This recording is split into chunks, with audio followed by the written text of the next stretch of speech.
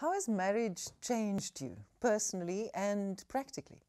Yeah, I've learned. I guess I've learned balance. I think having kids now and a wife, you need to learn to manage your time way better. And I think that's been a unique challenge for me.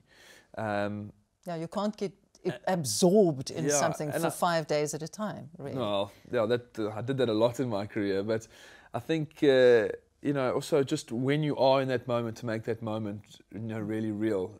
If I'm giving my wife time, to really make sure that I'm giving her proper time, and likewise with the kids, don't be around, but not be around, if you know what I mean. So when I get those moments outside being really busy, I try and maximize it and make sure that I really put the time and effort in at that time. How are you handling such a big change in your life? You were a young man, you only had yourself to worry about, and now there are 3 other people depending on you. I think probably the captaincy has played a role in that. I mean, at 22, I suddenly started taking care of 15 other guys on tour and coaches and staff and many other assets. So I almost kind of ran a business and family in a way is, I wouldn't say it's a business. I mean, there's a lot more love and care involved, but it's kind of a similar thing. You need to manage relationships, So from my perspective, I think that probably helped me in a role from an emotional intelligence point of view, understanding people.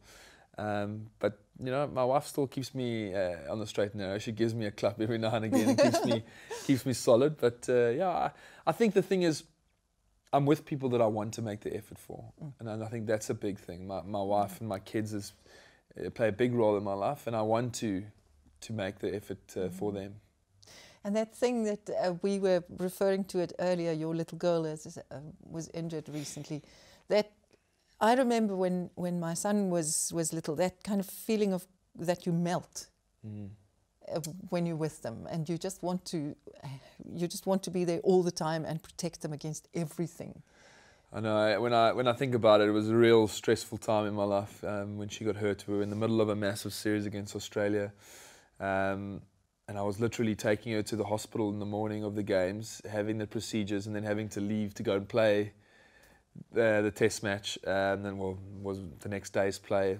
She was burnt with hot water. Yeah, she got burnt with hot water down her face and arm and leg, and so I was taking her into the hospital. I'd walk in with her, she'd be gassed on, put her out, and then I'd lay on the bed and walk out and wait for her to recover, and then go to the ground to play against Australia. So it was a very stressful time, and probably played a big role in why I retired also.